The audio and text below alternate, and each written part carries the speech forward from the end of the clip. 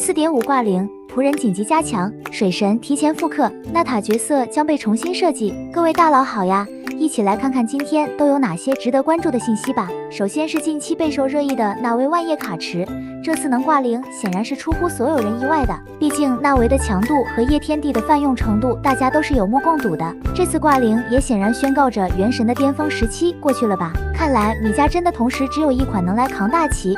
接下来流水要交给星铁了，令人唏嘘啊！不知道1-2年后是不是就交到绝区零手上了？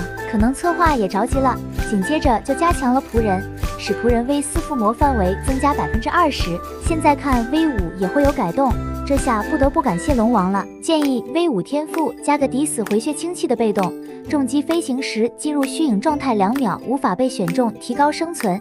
这样更符合人设，机制也就完整了。而且看样子，后续4月6日卡池也将会被重新调整，最好就是仆人与福宁纳走就可以了。这样前面那维莱特万叶把囤的石头消耗完4.6上半氪金的比例就大了。只有这样连环上强度卡才有机会就流水，不然一拖再拖，等到时候又让玩家把石头攒起来了，又没法骗氪了。有关后续版本的一些信息，在后续版本中会送猫咪跟宠， 4.7 会开第2个深渊。纳塔遍地是龙，指定路线类似枫丹有鬼船可以骑龙，还能联机竞赛。5.0 版本会有一位风或草系的城南入池，希巴拉克会在5.1版本 up， 火系、黑皮、红颜色眼镜，火神形象跟之前一样会在5.2入池。少女5.5版本入池，女士的新建模确实是少女体型，形象大改。对于纳塔8俊图，有玩家调侃说现在流水挂零至暗时刻，正需要画大饼稳军心，怎么还不爆料？是拿不出手吗？也有玩家觉得怕不是原项目组正加班加点赶工改角色吧？